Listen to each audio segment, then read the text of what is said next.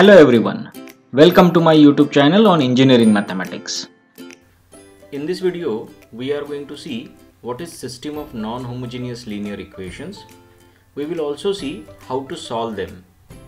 So let us first understand what is system of linear equations. In layman's language, it is nothing but the set of linear equations. For example, consider these three equations. Together they form the system of linear equations. We call them linear because degree of every equation is 1. Also, since every term's degree is not same, that is why it is called as non-homogeneous linear equations. Look at this first equation. Degree of first three terms is 1, whereas degree of the fourth term on the RHS side is 0. That is why it is non-homogeneous. Since nature of all the equations is non-homogeneous, together they form system of non-homogeneous linear equations. Consider this another example of three equations. Together they form system of non-homogeneous linear equations in variables x, y and z. Now we see what is called as solution to the system of equations. Solution to the set of equations is the set of values of x, y and z which will satisfy all the equations in the system. For example, consider this system of equation. If we substitute x is equal to 1, y is equal to 2 and z is equal to 3, we see that all the equations are satisfied. You can pause the video and cross check it. So we say that 1, 2, 3 is the solution to this system of equation. Now we see two phrases, namely consistent and inconsistent system of equations. We say that the system of equation is consistent if and only if it has a solution, whereas if it does not have a solution, we call it as non-consistent or inconsistent. For example, this system has a solution 1, 2, 3. So this system of equation is consistent. Now we see what is matrix form of the system of linear or non-linear equations. The matrix form of linear and non-linear system of equations is given by Ax is equal to b. For example, consider this system of equation. Then we can write its matrix form as this. Whereas this first matrix is obtained from the coefficients of x, y and z. Look at here, a1, a2, a3 are the coefficients of x, y, z of the first equation.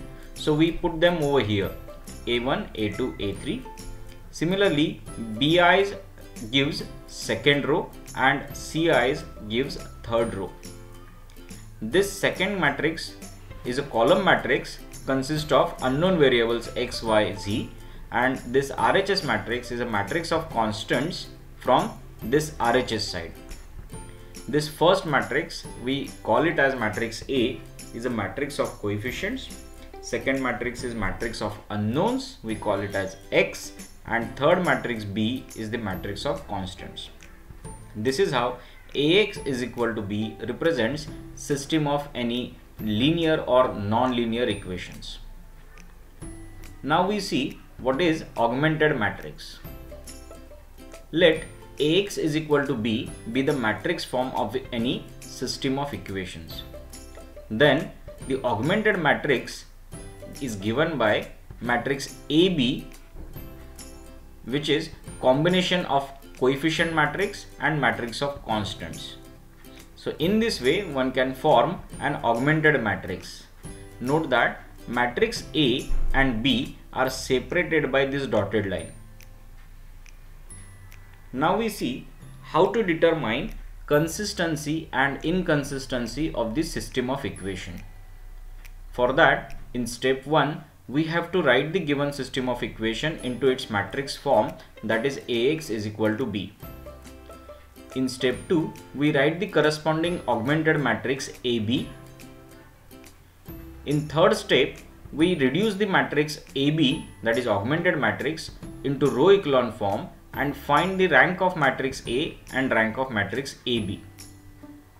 in step 4, we write the conclusion from the following conditions. Those conditions are as follows. If we see that rank of A is less than rank of AB, then system is strictly inconsistent. It does not have any solution. It will have a solution only if rank of A is equal to rank of AB. Note that rank of A will never exceed rank of AB because number of rows of matrix A is same as number of rows of matrix AB. Therefore, rank of A will never be greater than rank of AB. So we will have only these two conditions, either rank of A is less than rank of AB or rank of A is equal to rank of AB. So we just saw that rank of A is equal to rank of AB, then system of equation is consistent, that means it has solution. Now we compare rank of A and number of unknowns in the system. If we see that rank of A is less than number of unknowns, then system will have infinitely many solutions, and those solutions can be obtained by assigning n-r variables a random value. And if rank of A is equal to number of unknowns, then system will possess unique solution that can be obtained by writing and solving the equations from the row echelon form. Let us understand this with the help of an example. Here we are asked to test the consistency of the system of equation, and we are asked to find the solution if possible. So this is the given system of equation. It has three equations in x, y, z. So let us follow step 1, which is to write the given system into matrix form. Ax is equal to b. So this is the matrix form of the system. Now we reduce the given matrix form to augmented matrix. So the corresponding augmented matrix is this. You can see that these first three columns are from matrix A and this last column is the matrix B. Now we perform series of row transformations on this augmented matrix and we reduce it to row echelon form. So my first transformation is R2 minus R1 and second is R3 minus 2R1. This will reduce to element A21 and A31 to 0. So this is how changes will appear in the matrix. Next transformation is R3 minus 3 times R2, due to which element at A32 will become 0. So we see that this is the new matrix obtained. Now I see that this matrix cannot be further reduced. So this is the row echelon form of the augmented matrix. Now we observe the number of non-zero rows in this row echelon form, particularly in matrix A and in matrix AB. Since in matrix A there are 3 non-zero rows, rank of A is 3. Similarly, in AB there are 3 non-zero rows, so rank of AB is also equal to 3. Therefore, rank of A is equal to rank of AB. So according to the conditions mentioned earlier, system of equation will be consistent, and since rank of A is equal to number of unknowns, system of equation will have unique solution. So let us find out that unique solution by solving the equations obtained from this row echelon form of augmented matrix. So this is the augmented matrix row echelon form. We will write down the equations obtained from this. This third row gives us the equation minus 8z is equal to minus 24.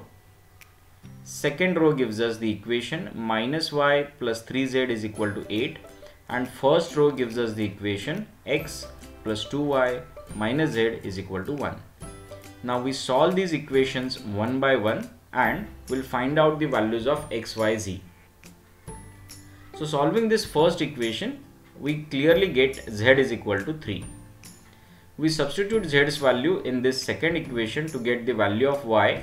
We see y is equal to 1 then.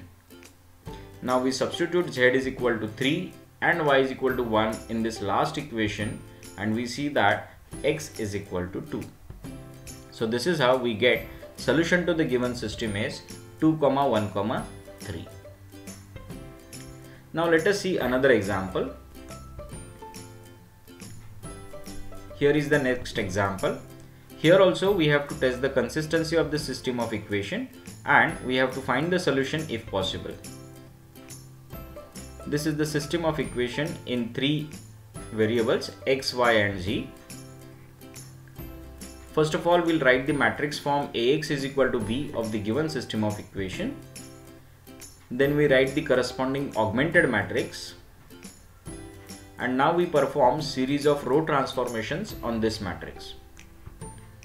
First we exchange R2 and R1. So we get this new matrix. Performing R2 minus 3R1 and R3 minus 6R1, we get this matrix. Now finally, we perform R3 minus R2 to get this matrix. We see that this matrix further cannot be reduced. So we stop reduction process. So this is the row echelon form of the matrix. And since there are two non-zero rows in matrix A, rank of matrix A is 2.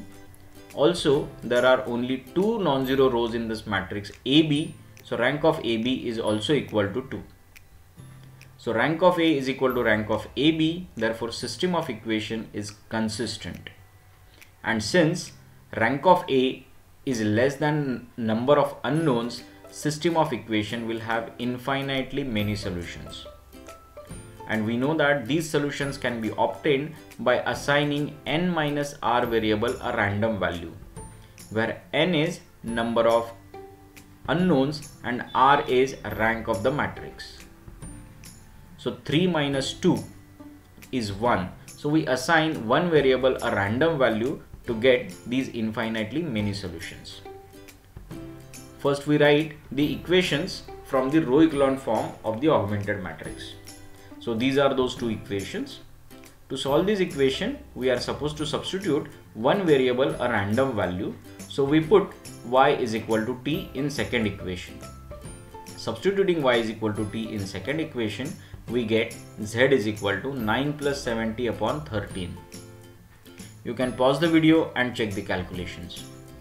Substituting y is equal to t and z is equal to this value in first equation, we will get the corresponding value of x, which is this.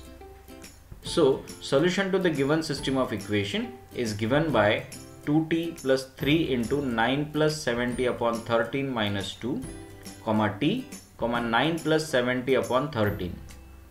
Now you can substitute for t any value and find infinitely many solutions.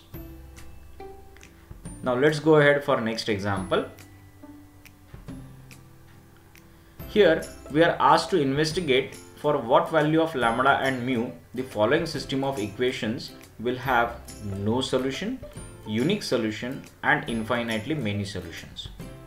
So this is the system of equations in variables x, y and z. But we see there are two parameters lambda and mu appearing. So let us see for what values of these lambda and mu system will have no solution, unique solution and infinitely many solutions. First of all, we'll write the matrix form of the given system. It is this, Ax is equal to b. Then the corresponding augmented matrix is this. Now let's perform series of row transformations on this matrix to reduce it to row echelon form. First performing R2 minus 3 times R1 and R3 minus R1, we get this new matrix. You can pause the video and check the calculation. Next we perform exchange of R1 and R2, we get this new matrix. Finally we perform R2 minus 2 times R1 to get 0 at position A to 1. So this is the new matrix obtained. This matrix further cannot be reduced, so we stop the process of reduction. Now this is in row echelon form. Now we check for what values of lambda and mu system will have no solution. Okay.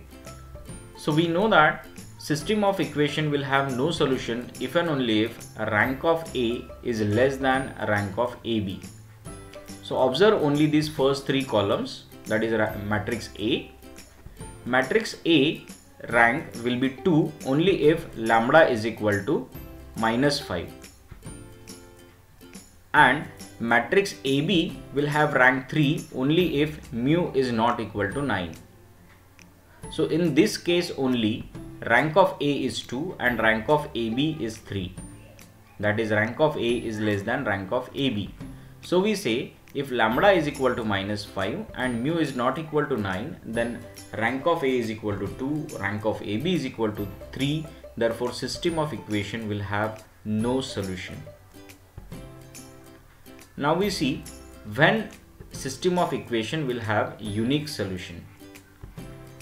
We know that system of equation have unique solution only if rank of A is equal to rank of AB is equal to number of unknowns. On previous slide we saw that rank of A will be equal to 3 only if lambda is not equal to -5.